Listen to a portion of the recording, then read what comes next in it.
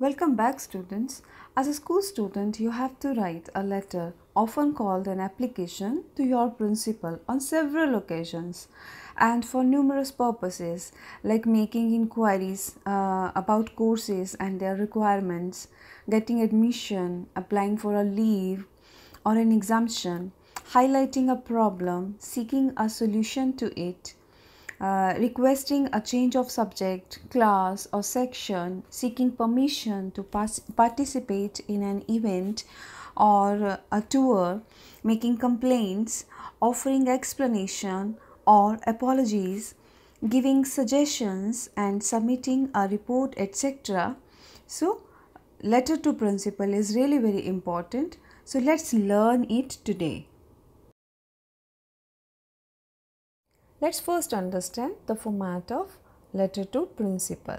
As I have told you earlier also that letter are written left side aligned. So, this letter would also be aligned to the left of your paper. And first of all, you are supposed to write sender's address, and in letter to principal, sender's address can be your roll number, your class, and your school name also.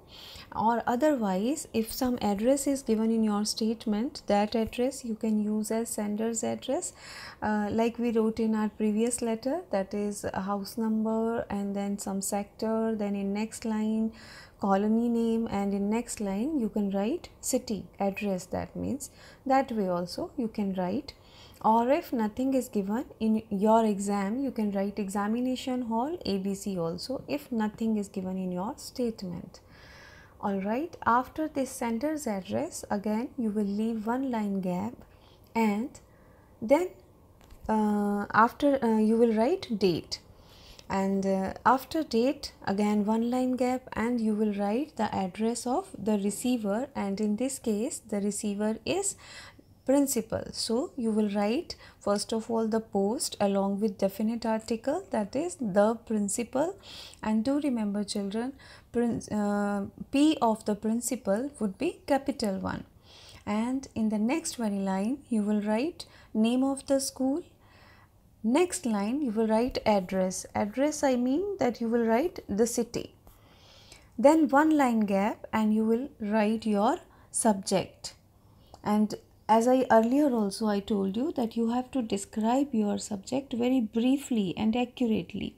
That is, what is the purpose of writing your letter, and it is usually underlined or highlighted.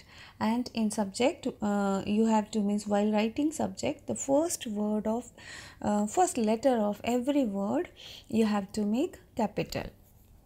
Then again one line gap and you will write salutation, sir, and in some cases you can write dear sir also, as it is your principal and you know your principal, so you can write dear sir also. Then one line gap and you will start body of your letter.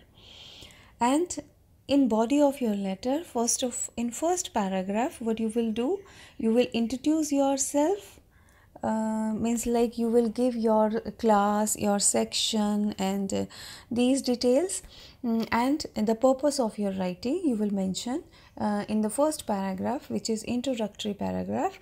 Then comes the second paragraph of your letter, and that is called as explanatory paragraph. Here you will explain the purpose of your writing, and the third paragraph is called as concluding paragraph, and here you will make a request for some necessary action, something like that, and you can show some hope also in the concluding paragraph. Then children, this completes the body of your letter, and after that again you will leave one line gap and you will write one expression of gratitude, like I shall be thankful to you, I shall be obliged, I shall be grateful to you, like this expression of gratitude you will write, again one line gap, and you will write yours obediently. See, it is letter to principal, so we can write, because we are obedient to our principal, so we can write yours obediently, but yours sincerely and yours faithfully, they are equally correct. So it is your choice, either go with obediently, you can go with sincerely also, or you can go with faithfully also. Next very line, see here you need to take care in this line only that Y of yours will be capital, and next word, if it is obediently, O would be small, if it is sincerely, S would be small, and if it is faithfully, F would be small. Then next very line, you are supposed to write your name. If some name is given in your statement, fine, write that one. If no name is given, then you can write XYZ or something. And in next very line, you are supposed to give your class, your roll number, means the whole identity of yours you have to mention here. Alright children, this completes the format of letter writing. Then comes some guidelines which are really necessary, means you have to take care while writing your letter of these points. First point is that you should use a polite, formal but positive tone while writing your letter, because you are talking to your principal through your letter, so you can't be informal, you can't afford to be informal. So but at the same time, means you are becoming formal, but at the same time you have to show a politeness in your tone also. So do take care of these points. Next is that you should be sure of the purpose of writing, means it should not be that you are writing without any purpose. Purpose of writing should be clear in your mind, and you should collect all the necessary information which you have to write or mention in your letter beforehand. Means it should be with you while you are writing, and that information should be authenticated one. Next point is that you should write complete sentences, full-fledged sentences, means they should not be any slang or offensive language, means you should not go for the shortcuts or the phrases, and then you imagine that maybe principal would understand. See, formal language means you have to complete your sentence formally, and no slang or offensive language or shortcuts should be there. Means you can't write the contracted forms or something like that, you have to write full-fledged. Next is you should write in clear and legible handwriting. Do take care, because many a time children, they write letter to their principal and that letter is horrible, means no one can even read that letter. So do take care that you are writing to your principal, so it should be at least legibly written. Next point is that you should, yes, this is very important one, you need to take care of this, that, and as class 12 students, it is most important. It should not be that letter you are writing, it is full of errors or something.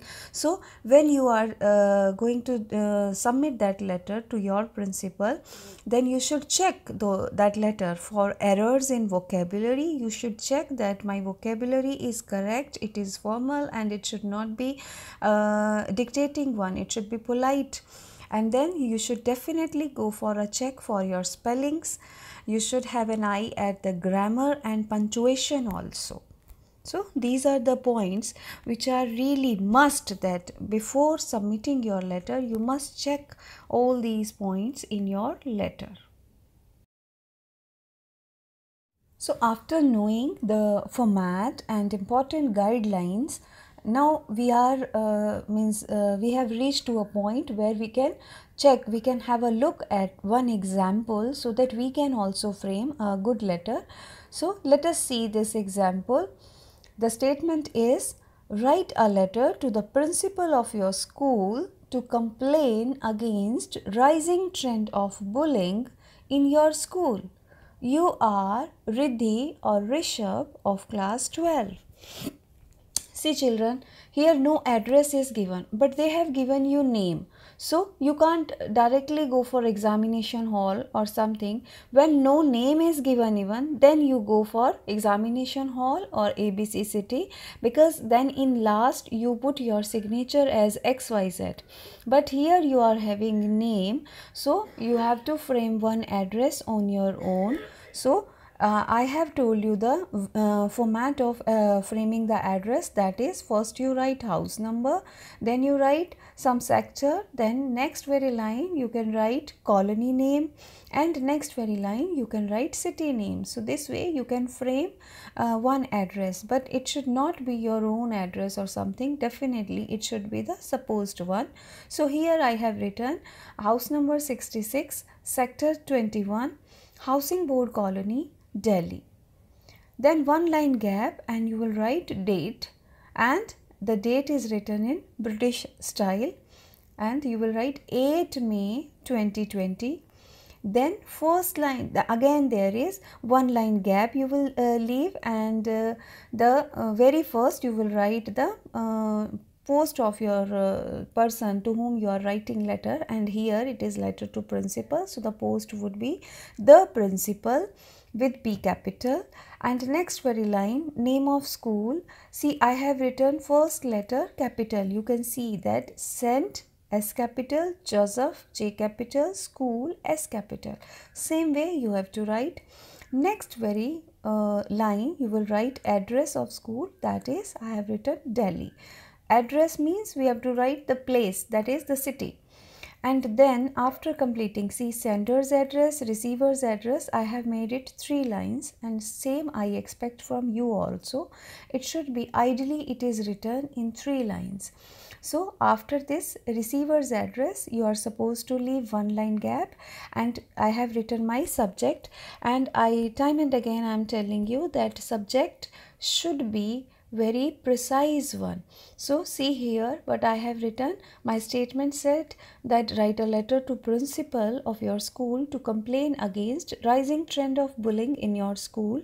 So I framed a subject from this statement, and I wrote complaint against bullying. So here this is my subject, the precise one, the brief one. See, complaint C capital, against A capital, and bullying B capital. Same thing you have to take care. After this again one line gap, and you will write sir, or you can write dear sir even. Then one line gap, and the body of your letter will start. See, time and again I tell you that first paragraph of the body of letter is always introductory one, but it doesn't mean that straightway you write your name, I am so and so person. See, name is meant for, I know in many of the books they those publishers, they have started letter with name, but name is not supposed to be written here. See, if name is given in your statement, it is meant for signature purpose only. It is not to be written here in the introduction. Introduction or identify yourself means give rest of the identifications of yours.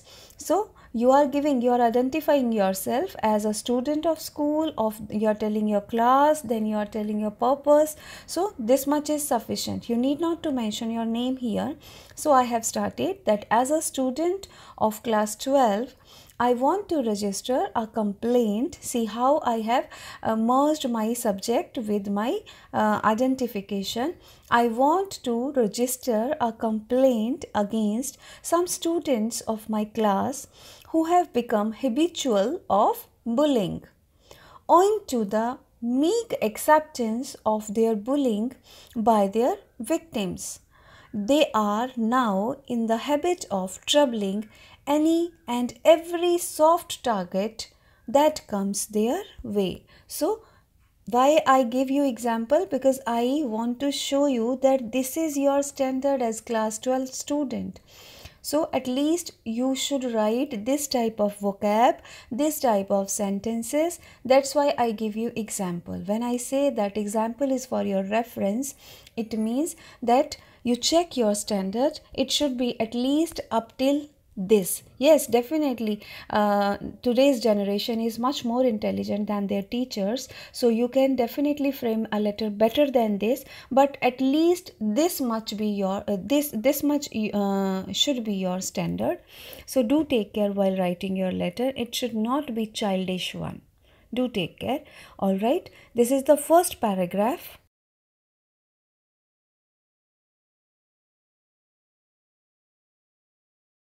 Then the next paragraph, which is called as explanatory para.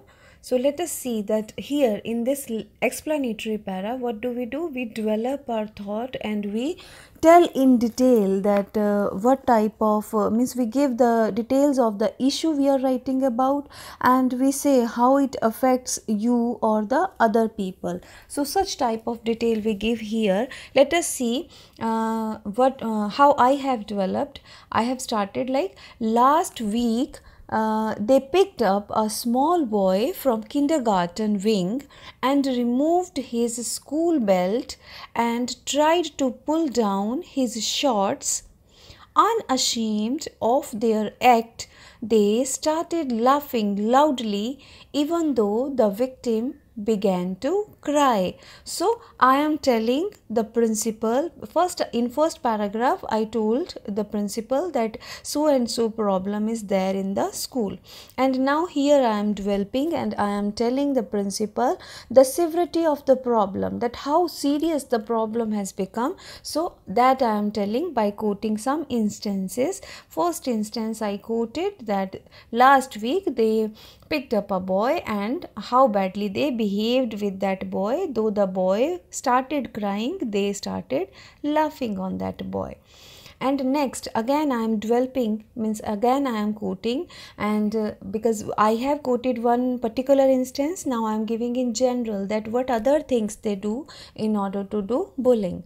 So that I am telling, pulling the ponytails of girls walking past them, then punching younger boys for no reason, and tearing pages from the notebooks of others has become a routine with them. So now I am going into the details of the problem. First I quoted one particular instance, then I am giving in general that what other things they do. So this is the second paragraph, the explanatory one. Now comes my third paragraph, which is concluding paragraph, where I am supposed to make a request, where I am supposed to make a request for some action, or I can ask a permission, an inquiry, a solution to the problem, a consideration of the suggestion I gave or a problem. Means such are the things which we write in the concluding paragraph. In this particular case I am writing to the principal that it is high time a strict action must be taken against them. They should be made to realize that we live in a civil society where one must have regard for others. So see my language again. It is should be. I am suggesting, but I can't dictate to the principal that you go and you do this thing. So I am just suggesting that something like this should happen. Bullying in any form is unethical and unlawful, and I am telling the principal that being the writer of this letter, I know that it is unethical, it is unlawful. So that's why I am informing you, and you should take some action against such boys. And now again I am emphasizing my point by showing a hope that I am sure that a prompt and effective action would be taken to curb this nuisance. So I have written one hope also. So this completes my concluding paragraph, and then after one line gap I can write one sentence which is a sentence of gratitude, and that is, I shall be grateful to you. And after this again one line gap, and I will write my complimentary clause, and that is, yours sincerely. Y of yours is capital and sincerely S is small, and because name was given in my statement, so I have to put my signature with that name only. So I wrote in next line I wrote the name Riddhi, and then the other details of the student who is writing, I have given other details by writing the class. You can write roll number also. So this completes the way you should frame your letter. This is a full-fledged letter to give you an idea that how your letter should look like. Next.